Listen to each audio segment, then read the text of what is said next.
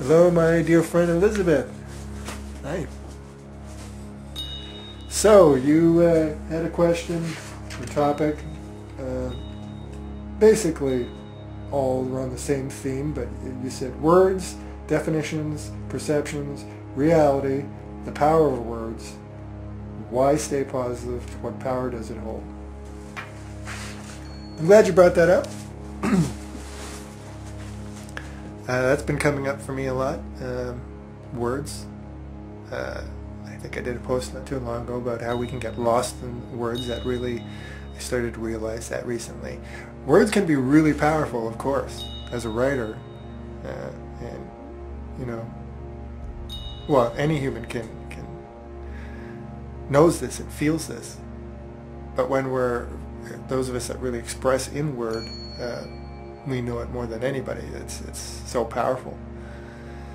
But I've also come to realize that when we're in the thick of things, when we're in an emotional, unstable place in our interpersonal relationships or in our situations, and we get up in the mind and we get into fear and we get into confusion and all those things, when we suffer and when we struggle, and then we try to communicate, well, we see things fall apart, and even beyond the most obvious, saying things we don't mean, saying hurtful things in the heat of the moment, those obvious things that we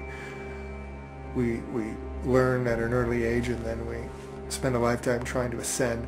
Even beyond those, even when we're doing our very best to be very sensitive with our words and careful, when we're in the heat, when we're still not in our best heart space or place of stillness, when we're still attached to the outcome, or we're caught in a mental loop and our perceptions change and it's being fueled by emotion, when all those kind of things happen, even when we're trying carefully not because we don't want to offend, when we start to get have conflict, especially with somebody else, the words,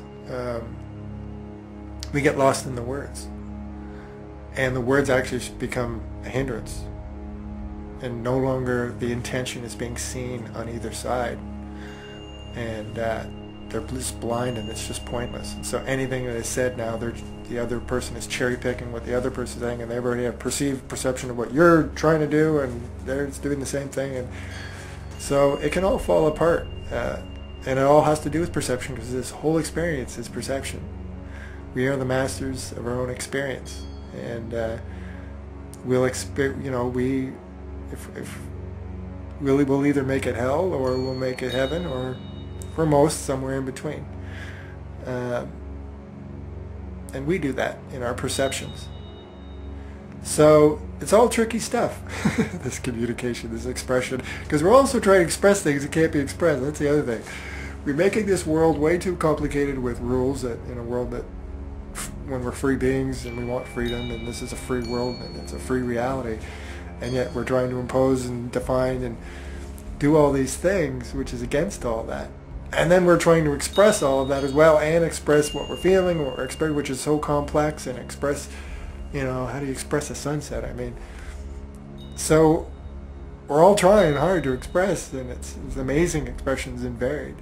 But that's all we can do is our best, and especially try to do it as much as possible from the heart space, and then things go smoother. But other than that, we just got to fumble through, because it is all about perception. You are going to believe whatever you're going to want to believe, no matter what I tell you.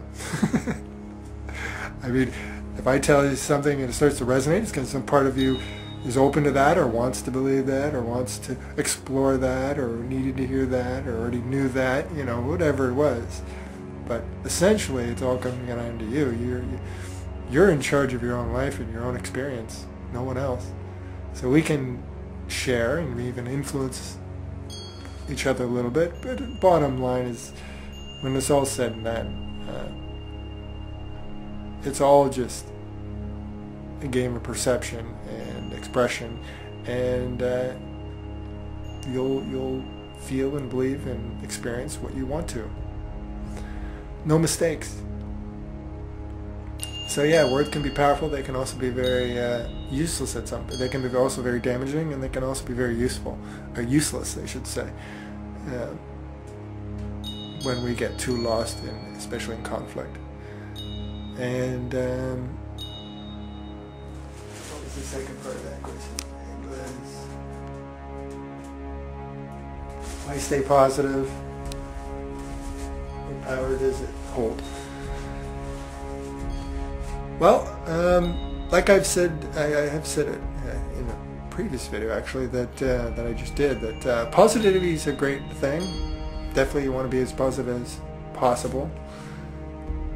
But you can't really force it too much. If you try to force it too much and just use mantras, but if you're sitting around thinking negative all the time, but then your mouth's saying everything's okay, everything is good, I appreciate, but you're not really, you know what I mean? I'm not saying everybody does it. You know, some people do, some people don't. What I'm saying is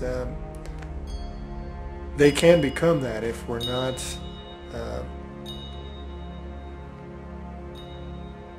positivity. That's why we see some people frown upon it and think it's phony,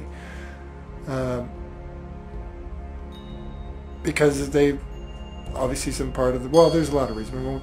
I better not get too off track here. Let me reel it back. I was about to go way off track in about 5 different directions.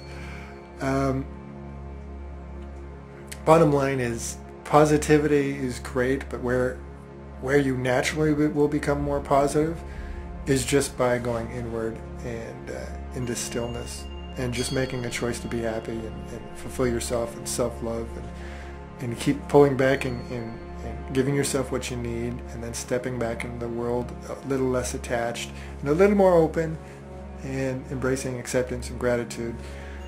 But it all stems from self-love and everything does. So you'll be more positive once you keep tapping into you more, because then you'll feel how connected you are to everything, and you'll see things more of a gift than you will see them as negative things. So everything in life will always start to work itself out. These processes will work out, but it always default back to self-love and stillness and making the choice to be happy and to love yourself and to take the time and not be afraid to be still with yourself and just marinating yourself.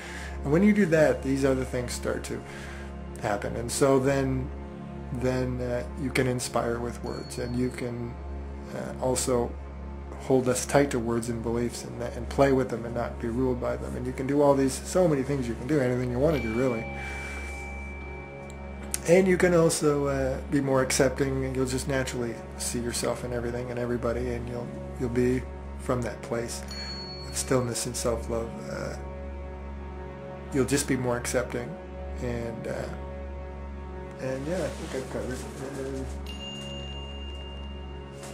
Yeah, and you'll just naturally see things. You'll see the magic than you'll see it in a negative way. Your perception will change, and so just let it happen naturally, and just keep going back to do what you love. You know, if you're an artist, a very talented artist, keep doing that. Whatever it is that clears your mind of worry and fills your heart, keep doing that, and keep reinforcing the decision to be happy and to truly discover life and discover yourself and get excited about it, and take the time you need to quiet things down and rebalance yourself, and then step back into the experience again.